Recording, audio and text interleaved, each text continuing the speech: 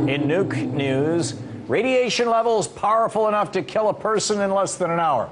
That's what officials have recorded at a small part of the destroyed Fukushima Daiichi nuclear power plant, which melted down over 4 years ago in the wake of a massive tsunami.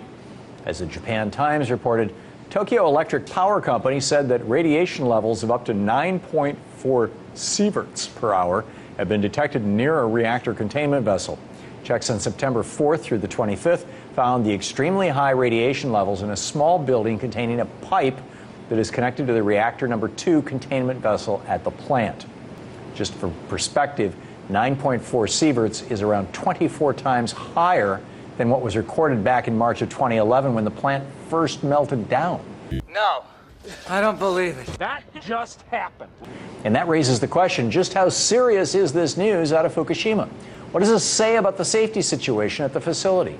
And how worried should we be about the long-term impact of that disaster?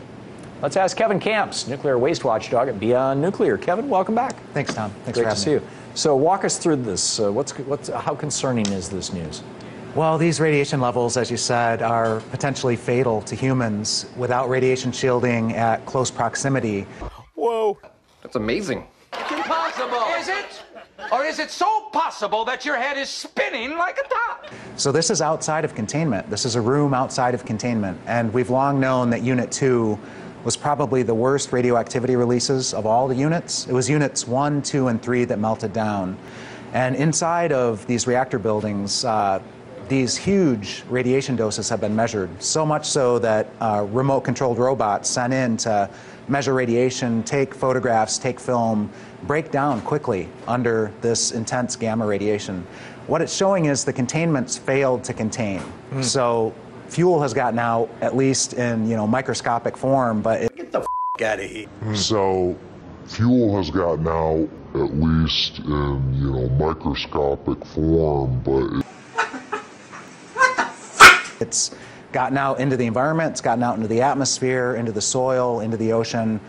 This is an ongoing catastrophe. Another example of that. Is this any kind of an indication of something that we or the Japanese should be freaked out about in terms of the potential for an explosion, a dirty bomb kind of scenario? Well, we've known since the first days of this thing, as you said, back in March of 2011, that the releases were massive. I mean, it's been compared. It's its own dirty bomb. Yeah, and the closer into the core that has probably entirely melted down, although we don't know. They're saying Unit 2 maybe a 70% meltdown, maybe it was 100% meltdown. We have to assume, just to be conservative, that these were 100% meltdowns. And then the question is, where did that molten core go to?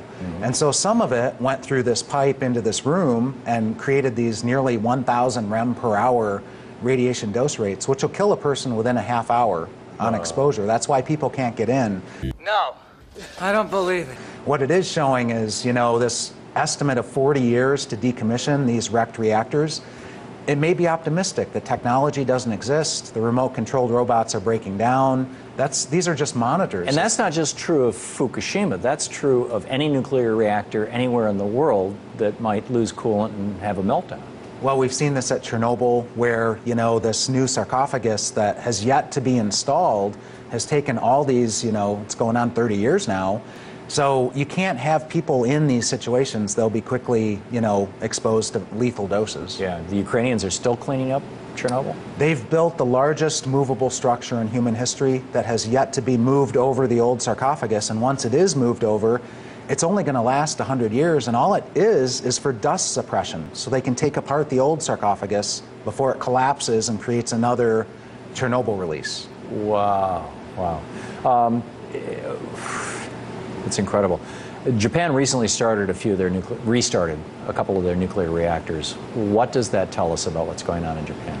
There's a huge push by the pro-nuclear Liberal Democratic Party of Japan, which has ruled the country essentially since World War II. This is Prime Minister Abe's party. That's right. There was a short time period where the Democratic Party of Japan ruled, ironically, when the Fukushima catastrophe started. And the pro-nuclear party, the Liberal Democratic Party, is still for nuclear power. So they've got 2 reactors restarted under these supposedly upgraded safety regulations, and there's a list of others they want to restart. But the Japanese anti-nuclear movement, which has grown tremendously since Fukushima began, including Abe's mentor, the former Prime Minister Koizumi, is a part of the anti-nuclear movement now, used to be pro-nuclear. I mean, the mayor of Futaba, which hosts Fukushima Daiichi, it's now a ghost town, everybody's an evacuee living elsewhere. He was pro-nuclear, of course, before, but since he's an outspoken, leading anti-nuclear voice. Right. So they've worked miracles in Japan by keeping most of the reactors shut down for nearly 5 years now. So we have this radiation in this external building outside of reactor number 2, which is clearly stuff coming out of the core inside reactor 2. How much of this radiation is still making its way into the ocean every day, and how much of that may be making its way into the food chain and into, I mean, here we are, we're east of that, the waters flow west to east in the Pacific Ocean. What are we seeing? There's this incredible figure that every day at Fukushima Daiichi, for pretty much the past 5 years now, there has been a release into the ocean of radioactively contaminated groundwater to the level of 300 to 400 tons per day. And if you convert that to gallons, it's 80,000 to maybe over 100,000 gallons of radioactively contaminated groundwater every day, day after day. Some days it's a lot worse than that. This site has been inundated by typhoons, for example. Are they basically just slowly washing away the radiation into the Pacific? Is this their strategy? This is a chronic thing. There are hotspots throughout the complex. There are channels under the reactors. There are sub-basements that are flooded with intensely radioactive water. In addition to that, there's this growing tank farm of these giant tanks that hold 1,000 tons each of highly contaminated water. Some of these have leaked their entire contents. That happened one day in the summer of 2013. An entire tank lost its contents to the groundwater, which then flowed out into the ocean. So there are bad days where those releases are even worse. Do we know if any of this stuff is showing up here in the United States? Well, like you said, I mean, what happens when it hits the ocean is not dilution, as the nuclear industry would like people to think. It's actually a bioconcentration, a reconcentration up the food chain. So you have to worry about the seafood supply. Back last spring, April of 2015, is when the plume in the ocean actually began to reach the North American West Coast. It started up in Canada, in Vancouver, British Columbia, and now it's moving south. This is actual physical radioactivity in the ocean water. But I mean, bluefin tuna brought contamination in their flesh with them when they migrated back in August of 2011. It only took them several months to go from the northeast Japanese coastline over to the west coast of North America. Astonishing. Kevin Camps, you guys are doing great work beyond nuclear. Thank you so much for being with us tonight. Thanks, Tom. Great to see you, Kevin. You too. The size of that is big. Really big.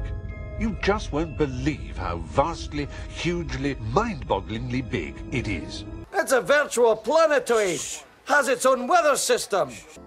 But we do know this. We know who makes this engine run. It's you people. You glorious bastards. You valiant watchers of the videos. And to you, we wanted to say... I don't think that I thanked you ever for what you've done for me. Thank you for your sacrifice. Thank you, Daddy. I love you. Hey, Luke, thanks. Thanks for coming after me. It's just basic chemistry, but thank you, Jesse. I'm glad. Thank you. I love you. You complete me. You kept me honest. You made me a whole person. I owe you everything. Thank you for doing this, Ellen. No, seriously. From the bottom of our hearts, thank you.